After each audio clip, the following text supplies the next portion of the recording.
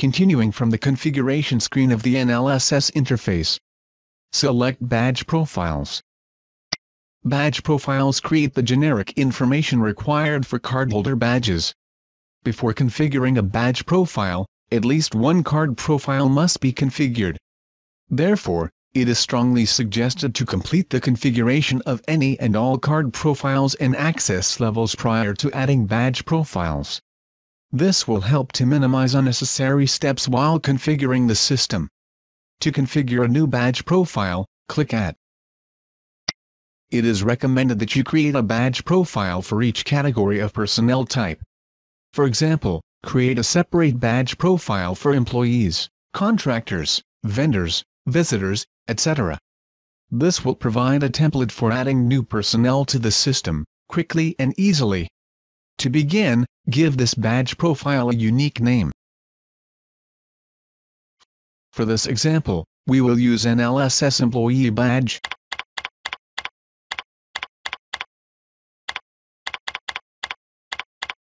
Next, you need to select the badge orientation, which corresponds to the way badges using this profile will be printed. Select the arrow next to the drop-down list. Select the desired color from the available options. The company logo option allows you to upload a JPEG file to be included and printed with this badge profile.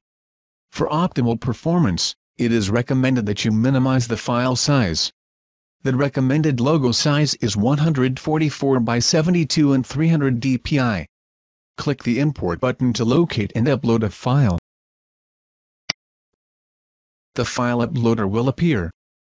To open a file browser to locate your file, click Browse. Browse to the directory where the file is located and select the appropriate file.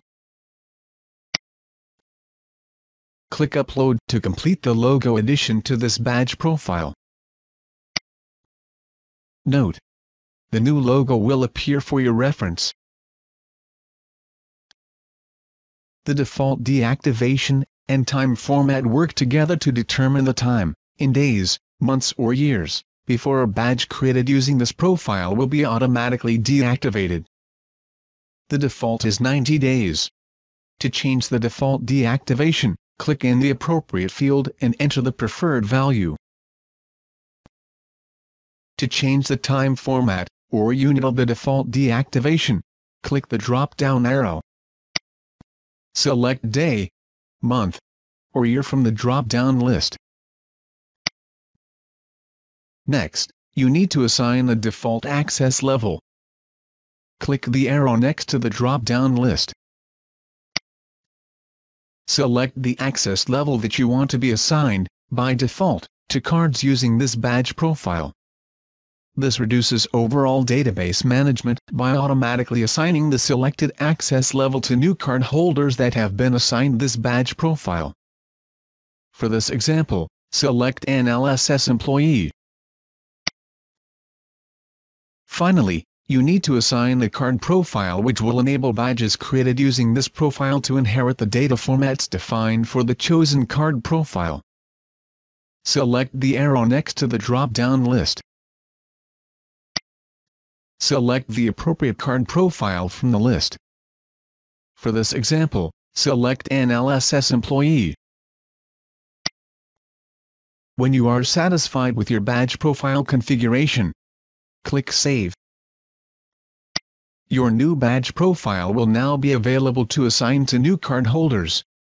This concludes this tutorial on badge profiles. Please return to the Identity playlist to continue to the configuration of card holder user-defined.